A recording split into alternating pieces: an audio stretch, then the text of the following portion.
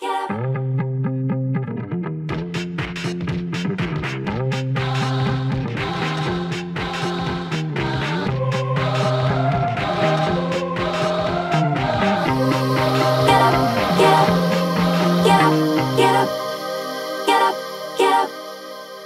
So to start out, what is Positive Charge PDX?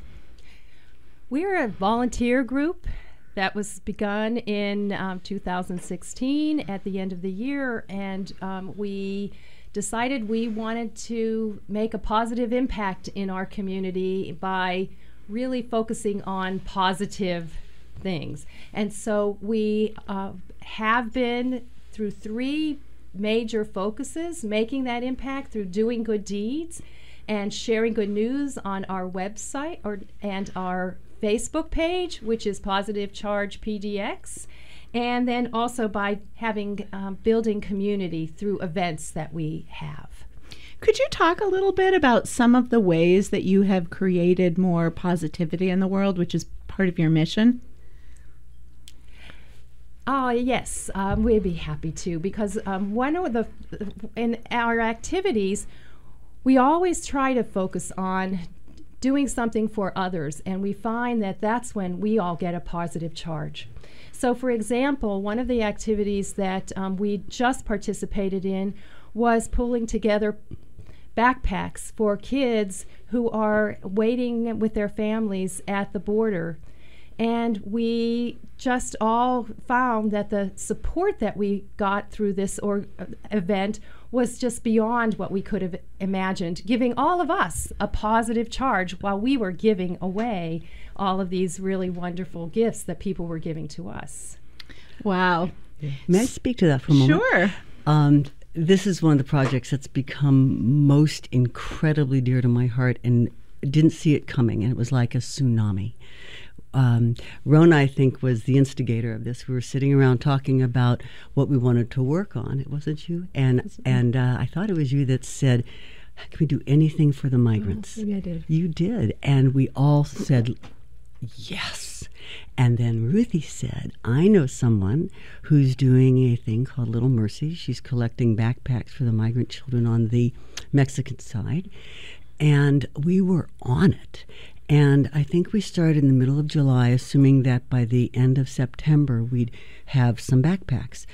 By September 15th, we had over 400 backpacks filled with all these things for children who have, according to Lulu, who is the social worker in Mexico, nothing, nada. So this was amazing. And I still have a garage filled from floor to ceiling, as do I think half of our group, with more things to bring down. And now I'd like to make a plug. We are desperate for transportation to get the rest of these goods down to San Diego. So if anybody would like to help with transportation, please contact me. Is it okay if I do this? Sure. Bonnie Berg, Bonnie Berg 63 at Gmail. Thank you. It sounds like this is an entirely volunteer-run organization. Is that right? It Absolutely. is. So a lot of people, I know, are overwhelmed with the state of the world right now and all of the chaos.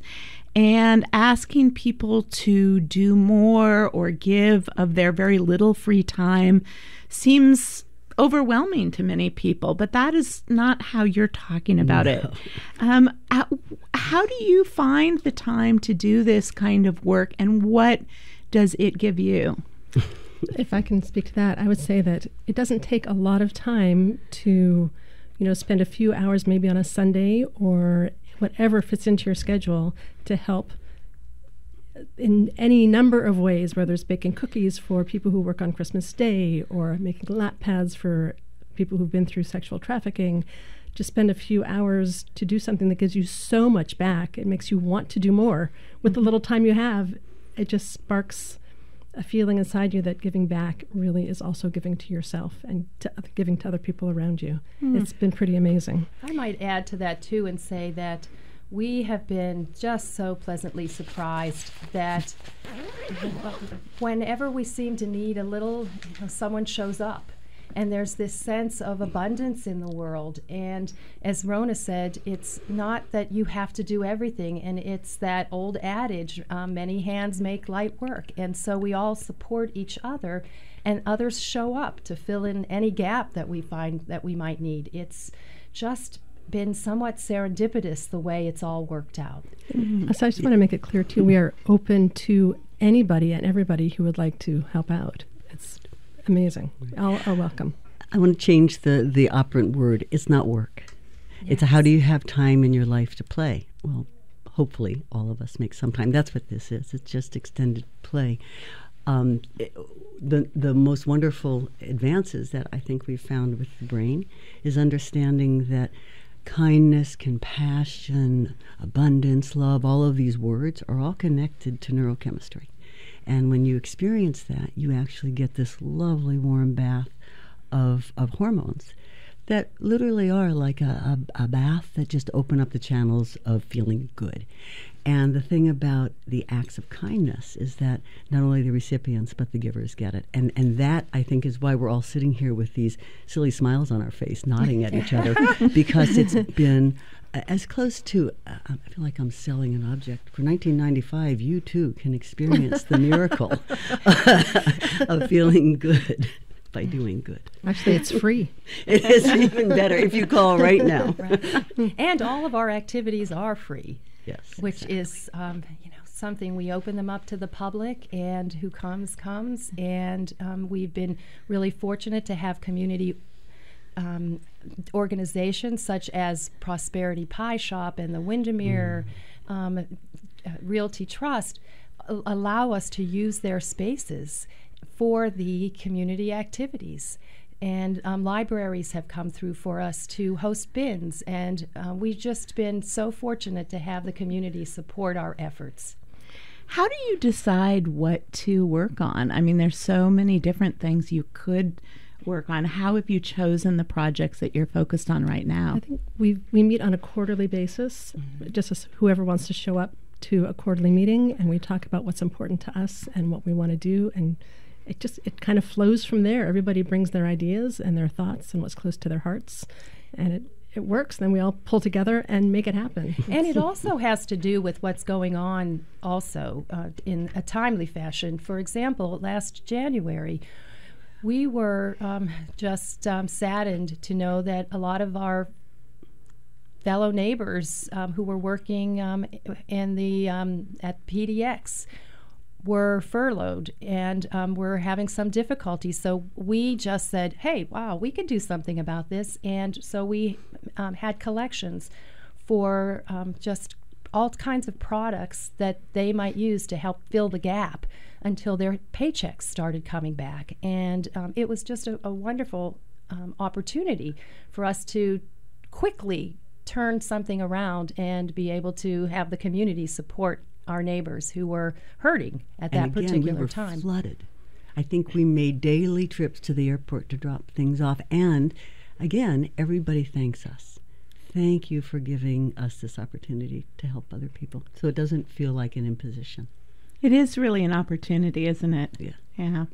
We also find that organizations are we don't create something out of nothing on a normal basis, because there are a lot of other organizations out there doing amazing work. For example, the Giving Connection are the ones we've connected with to make these wonderful therapeutic lap pads and neck wraps for the survivors of sexual trafficking. So we amplify basically the kindness of other organizations as well when we could lend a hand in that capacity. So sometimes you work with other organizations then. You Definitely add volunteers to their projects. That's correct. Mm-hmm. Mm-hmm. It seems that being a grassroots organization is somewhat helpful for being able to be responsive to the community's needs. That if you were part of a, 501c3, maybe you wouldn't be able to respond so immediately to what you perceive to be a need. Well, it's interesting you mentioned that, because we are working right now to become a 501c3. In part so that we can accept people want to donate funds to us, and we are not able to do that at this time. So that's one of the reasons, so people can deduct their donations and we can just grow and be more of an organized group. Interesting. It will be interesting to see how we handle growth, because right now I think one of the reasons it works so well is we're so few. What are we, 7 or 8 people in the core group? But I suspect we will grow, and that will be an interesting challenge. And there are so many people who've been involved, even in so many different ways. When I think of the number of times I emptied the bin at Garden Home Library and how many people made incredible donations of items for the migrant children, I was totally blown away. The bin would be filled up to overflowing more than once a week, and it was so incredible. And I want to thank everybody who helped us make those collections and get those things down to the migrant children. Could you talk a little bit about some of the other projects that you've worked on this year or that you are working on now? Oh, we really do want to plug Amplify Kindness PDX, and it's coming up this Sunday. It's going to be held at the Middleman Jewish Community Center, and it's going to start at 1 o'clock. And this is an opportunity for us to really take this feel-good opportunity out for all of PDX. And we're hoping that people will join us. And maybe Rhona could talk a little bit about what's going to happen at Amplify Kindness. So at this Amplify Kindness event, we will have many opportunities to make items to give away either anonymously or not. Things like painted rocks. Some will be painted already, some you can do on your own. There will be crocheted hearts. There will be felt heart pockets that people can embellish and put a note inside. There'll be bookmarks that you can make to write a little note on to attach somewhere. And all these things can be left either on a doorstep or a driveway or a desk for somebody to make somebody's day, to make them feel good about being a person in this world and to spread kindness to other people in a way that just hopefully will make them feel good and want to continue to spread it onward. Yeah, and I might actually just give you a little background about it. This Amplify Kindness event is basically another bigger version of something that happened on a small scale. One of our main founders, Sally Cohen, had this brainstorm after there were a number of shootings last fall, back to back. A year ago. We were all feeling very distraught and unmoored. And one morning, a number of us woke up to go out and get our newspaper and find a rose sitting in our driveway with a message of kindness attached to it that just made us feel so connected to our community and made us stop in our tracks and just put a smile on our face. And we felt so good about it that we all ended up saying, we want to do the same thing to our neighbors. And a number of us did. And we had one of our members who told the story of having left a rose with a message on a neighbor's doorstep. And, she didn't see this neighbor too often. And he came out one morning afterwards and said, Karen, did you get a rose on your step? This just made my wife's day. She never leaves the house. And she just could not get over that someone had left her a beautiful rose with a message of kindness. We don't know what's going on with our neighbors in a lot of cases, and this connected us in a way that we might not have had. And that's what this is all about. It's about us making sure that no one slips through the cracks. And we don't know who's going to need that little message of kindness in that particular day. And so we're just giving people an opportunity to make these kindness events and then go out and just put them in spaces where others might find them and just bring a smile to their day. I'd like to add, this is open to families, children of all ages, everybody. Again, it's free. We have 2 wonderful speakers coming to speak for very few minutes, 5 minutes, 10 minutes, on kindness. One is Jan Elfers of the Ecumenical Ministries. She's a remarkable healing human. And the other is Senator Elizabeth Steiner Hayward. And we really hope everyone comes, because you'll feel really good when you leave. It's a chance to meet people, make items of kindness, listen to good speakers. We'll have a photo booth. There will be a plarn mat, which is a plastic yarn mat. We make these for homeless people to put underneath themselves or their things. And people can work on that. And there'll be lots of opportunities to have a good time and spread some kindness around the world. Can you tell me where it is again and the time? It's at the Middleman Jewish Community Center. There's lots of good parking. It's off of Capitol Highway in Southwest Portland, and the time is 1 o'clock to 4 o'clock. We ask that you show up at 1 o'clock. You do need to RSVP, though, and we ask that the RSVPs go to positivechargepdx.org. And this is on October 27th? This Sunday. This Sunday. Okay, great. Thanks so much. I'm curious. Some people say that feeling good doesn't change the world, or that kindness isn't enough. We need some more structural change. What would you say to that? Absolutely. We need both. This is what we do. It feels really good. And go ahead. This is a start. It's a start to make people feel kind towards each other and give tokens to each other. And it's a place to start. From there, people need to build on it. I also think it takes one person at a time. If we change one person's day, that has ripple effect. That we will never be able to understand or address or count. But it does make the world different. There are ripples, there are patterns, and we know that, and science knows that. And I think that when people come in and enjoy the community that they will find and build by being a part of something bigger than themselves, it shifts the world in ways that we won't be able to put into words. We've certainly seen how hatred and cruelty and division has reverberated in the world, and the effects that that has had on our world. People say that love, kindness, and compassion is more powerful than hate. Do you agree with that? Do we have any evidence that's true? We're all still alive as a species. We may not be very long, but so far, you know. I also think that there is science that says that that the negativity bias in humans is really strong, and it had to be in order for us to survive.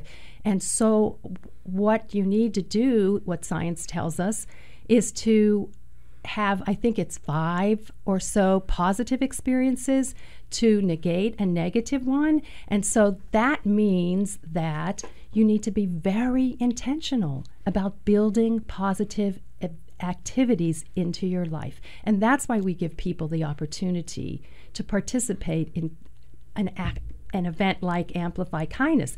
It's a way of building positivity into your life to counteract what is naturally a human instinct toward negativity. What has been the response by community members to some of the projects that you've been working on? Whoosh. Overwhelming. Overwhelmingly wonderful. Yeah. I'm always surprised at how many people give so much. Just one example, in some of the backpacks that I picked up, there were these beautiful note cards written by seemingly a mom and 2 children is what it looked like, just saying how much they cared for the people that they were packing these backpacks for. And each backpack was packed so lovingly with a washcloth around a toothbrush and toothpaste and a little stuffed animal toy. And just looking through them, it just made my heart burst out of my chest, because they were so clearly packed up with love and care for people that this family will never know. And they packed up maybe 5 or 6 of these beautiful backpacks. And I can't imagine how wonderful a thing that was, and how, what prepossessed them to do this. But I'm so thankful that they put so much care and love into their packages. We've also had a good feedback from families. One of the activities we've done for the past 3 years is we put together welcome boxes for foster care children, and we have the collection for it, and then we have an event where everyone gets to come and fill the boxes with all of the tools and pieces of the puzzle, so to speak, that we've collected. And families come and they bring their kids, and so the kids get to make these welcome boxes for other children. And parents cannot thank us enough for giving their kids opportunities to learn also how to be philanthropic and how to give back and why it's important to give back and be a part of their community in giving back. And again, everything is free or donated. And when this was my first year of walking in, it was held at the Windermere Realty office. It was just huge. It was so filled with items to put in these boxes for the foster kids. It was overwhelming. I actually could not even fathom how it would happen that all of this chaos would be organized at the end of 4 hours, and it all was. It's remarkable. Just like our backpack stuffing event, which is the first large event I had ever attended. There must have been 40 or 50 people that came with children to help us stuff these backpacks, and we sent how many backpacks out from that one event? 400. Wow. And the Windermere office was full of school supplies and self-care supplies and clothing and backpacks, and we went through in a kind of a assembly lines fashion with everybody walking around and stuffing each backpack with the things they needed and then piling them all up, and then we got them out of the room, and it was amazing how many people were involved, and they loved it. We got so much positive feedback from the people who came and attended. Ruthie is handling our website, so I may be speaking out of turn. Do we have the video up of the children in Mexico receiving the cards and reading them? Okay, that will come. Check our website. We've got amazing pictures that just came in this week. How do you decide what is needed? Oh, I just think that, as Rhona said, we have our quarterly meetings, and we all have our pulse on the community, and we've all been community activists and volunteers of other organizations in the past, and so we sort of bring it all together rather than focusing on one particular topic. That's what I think is good about this small startup, so to speak, is we see where a need is and we try to fill it. And our smallness allows us to be flexible in that way. So if people want to get involved in Positive Charge PDX, what can they do, and what projects do you need help with coming up? I think the first step would be to find us on Facebook. Go to our PDX Positive Charge PDX on Facebook and join the group. And you'll see the list of things we've done in the past and things coming up. And look at our website. Yeah, for those who aren't on Facebook, like me, definitely the website. Do the website. And Instagram, we're on Instagram. Yes. And also, I would just say, if you go to the opportunities page on the website, you'll see the number one, event coming up is our Amplify Kindness this Sunday. But we also have coming up next Sunday a plarn making event. So any crocheters out there who would like to learn how to use plastic yarn and make a sleeping mat for the homeless. To interject, we use plastic bags. We recycle them. And they don't absorb water, and they keep some warmth, and so it's an incredibly utilitarian thing for homeless folks to sleep on the sidewalk. Keeps bags out of the landfill, and it's antibacterial, and it keeps a little bit of cushiness and warmth off the sidewalks. Yeah. After that, then, too, a Sunday after that, we're going to be decorating placemats for the Meals on Wheels people. And, they'll be Thanksgiving themed, and it will be just a delightful little get-together, just pulling our inner children's artists out of us.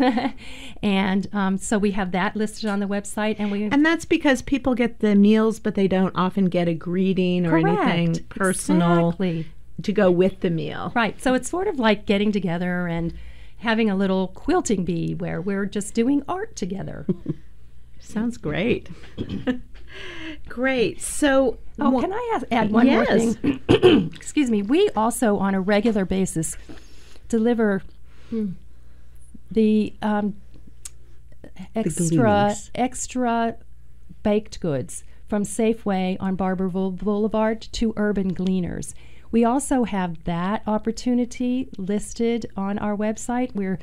We've just opened up the 2020 calendar, so we do this once a month. We join other organizations in doing that. So we're looking for drivers for just a 2-hour on a Saturday morning, the first Saturday of the month, to take on that responsibility. So it isn't a big job, but it's a very gratifying job.